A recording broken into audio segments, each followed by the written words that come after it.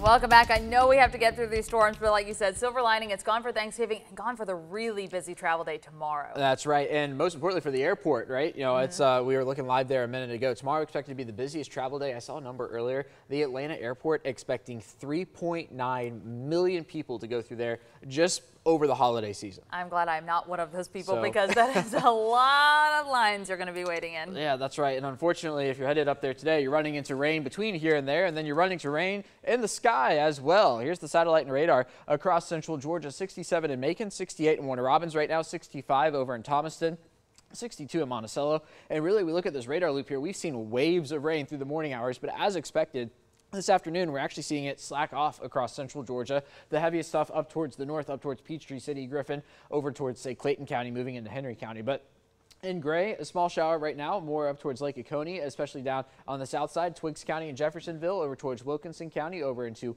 Lawrence County there. All of that sliding toward the northeast. And then as we look off to the west, how about that? Look into Montgomery, Alabama, towards Atlanta. This line right here is what we're going to be watching for potentially some storms to develop later on today. But between now and then, we have the winds out there right now, and that wind is going to be gusting through the day today, sometimes upwards of 30 miles an hour. And then here comes that front later on tonight, and that will clear us out for tomorrow morning in terms of the wind gusts. But that front also bringing with it a strong storm threat, gusty winds, the main driver of this. However, the chance for a very brief, very weak, and I mean very low end weak tornado is going to be in the picture today for this level 1 area all across central Georgia. So we're watching the details on it. Overall, I'm not too concerned about it. Notice the radar doesn't exactly look threatening, we'll say. By about 7 o'clock tonight, there are those storms I'm talking about. Notice the southerly wind and then the wind shifts with the cold front. It's going to take from, say, 6, 7 o'clock until about 11, 12, 1, somewhere in there for all of this to slide through central Georgia, and then we'll be waking up dry tomorrow morning. Now, how much rain are we talking about?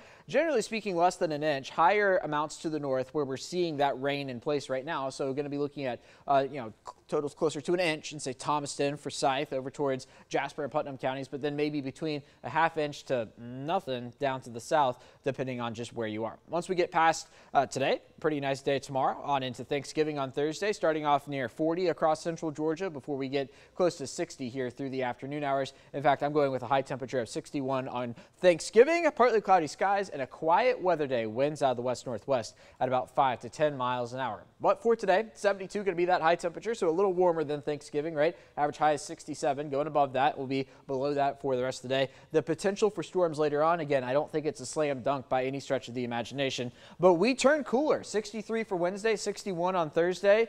Yeah, so remember, average high 67. Below that into the weekend and on into next week, partly cloudy skies. And then just kind of looking forward past Monday, Caitlin, I think we'll have another rain chance back in the picture by the middle part of next week.